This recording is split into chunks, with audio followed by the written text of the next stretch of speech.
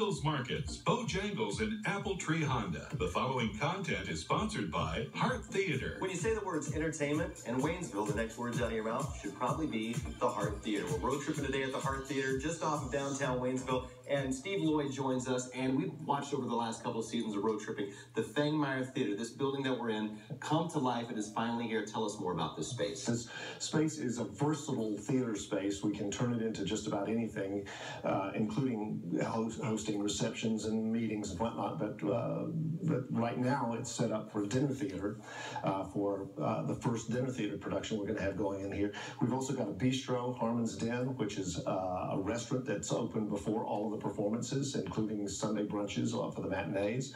World-class food here, too. It's won some awards already, actually, so we're pretty proud of that. Friday nights there's a big night right here because you can see behind us we have the premiere of The Fantastics. Tell us more about this production. The Fantastics is the longest-running theater event in American theater history, and it ran from 1960 until May of this year. It's a love story, right? It's a love story, and it's suitable for the entire family. It's known for the song Try to Remember, which came out of that. So that will be running for 3 weeks.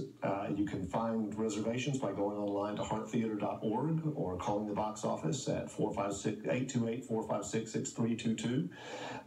You can reserve a table or an individual seat. And when they go to the Heart Theater website, also they can find out for more shows this season. All the other things we have coming. We've got Fiddler on the Roof in the month of July, and then Midsummer Night's Dream coming in August. You can find out about everything on the website. All right, there you go. Congratulations on the new theater. It is absolutely fantastic, if you can believe that. Check out all of our road tripping adventures this week in Waynesville, online at WLOS.com, right there on the road tripping link under the community tab. Road tripping with a little dramatic style right here in Waynesville. I'm Mark Cady.